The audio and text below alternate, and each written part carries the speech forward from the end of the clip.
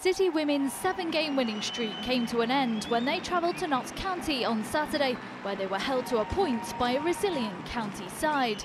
Nick Cushing made just one change to the side, which had started the previous 4 games, with Kira Walsh coming in for Paula Radke.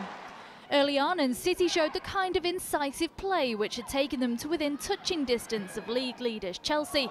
County keeper Carly Telford produced a string of saves to keep the Blues at bay. However, just before the break, City did go ahead. Skipper Steph Houghton reacted to a scramble in the box to drill the ball home through the crowd. It took just 9 minutes of the second half for Houghton to get her second. This time, a brilliant free kick from 30 yards left Telford with no chance and put City in a strong position to take all 3 points. However, the Lady Pies got themselves back into the game with a penalty.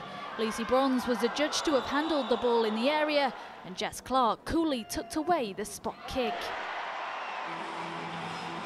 City seemed to be seeing out the game effectively, but in the dying moments, Rachel Williams burst through the defence before a composed finish levelled the game and meant City would have to settle for a point. The result means City now have to make up a 5-point gap on Chelsea in the remaining 4 games of the season.